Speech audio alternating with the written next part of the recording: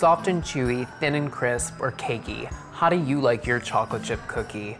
I've actually received countless questions and comments on the chocolate chip cookie, and I want to show you how to make the perfect chocolate chip cookie for you. And there are two determining factors in the overall texture and look of the cookie. Two special ingredients. For soft and chewy chocolate chip cookies, it's 2 sticks of butter. But if you want it to be thinner, or if you want it to be cakier, you're gonna have to adjust the ratio of the recipe. For a thin and crisp cookie, it's 2.5 sticks, and for a cakey cookie, it's 1 3/4 sticks. I'm gonna put the 2 sticks into the KitchenAid mixer here, and make sure you're using unsalted butter when you're baking. You always wanna be able to adjust the salt on your own. I'm gonna add the sugar now, and sugar is the other ingredient that really affects the overall texture and look of the cookie. So I'm making soft and chewy cookies here, and that is 1 cup of brown sugar and 1/2 cup of granulated sugar. The greater quantity of brown sugar adds chewiness to the cookie because it has molasses in it. For something that's a thin and crisp cookie, you want a higher ratio of granulated sugar. So we have 1 1/4 cup of granulated sugar here to 3/4 cup of light brown sugar. And for a cakey cookie, you need to reduce the overall sugar in general. And we have 3/4 cup of granulated sugar and 1/4 cup of brown sugar. So I'm gonna cream together the butter and the sugar, and that's going to incorporate air into the batter. And creaming is a very important step here because what it does is it dissolves the sugar into the butter, and it also incorporates air, which will help to leaven your cookie.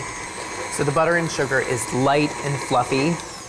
And to this, I'm gonna add 2 eggs. Now, the rest of the ingredients for this chocolate chip cookie are the same, regardless if you're making soft and chewy, thin and crisp, or cakey. So 2 eggs, 1 at a time. You wanna add them into your mixture, your butter and sugar mixture here.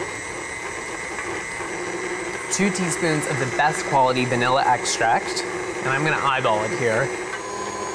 And now I'm gonna add the dry ingredients. 2 1/4 cups of all-purpose flour, 1/2 teaspoon of baking soda. And baking soda is what helps cookies, cakes, pancakes spread. Baking powder puffs. So think of it that way. Soda spreads, powder puffs.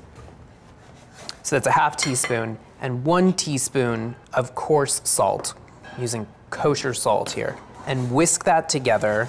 And you really want to make sure you take your time here and whisk the ingredients together. You don't want any pockets of leavener in your flour mixture. Make sure it's evenly distributed. And then this goes into your mixer, and I like to just dump it in all at once. So mix on slow speed until it's just combined. Add 2 cups of the best quality semi-sweet chocolate. And just mix this until it's just incorporated. Don't go any further than that, otherwise you're gonna toughen your cookie. You're gonna develop gluten that's in the flour, and you're gonna end up with a tough cookie. So now for scooping and baking, about 1 tablespoon of cookie dough batter, 2 inches apart on a parchment-lined baking sheet.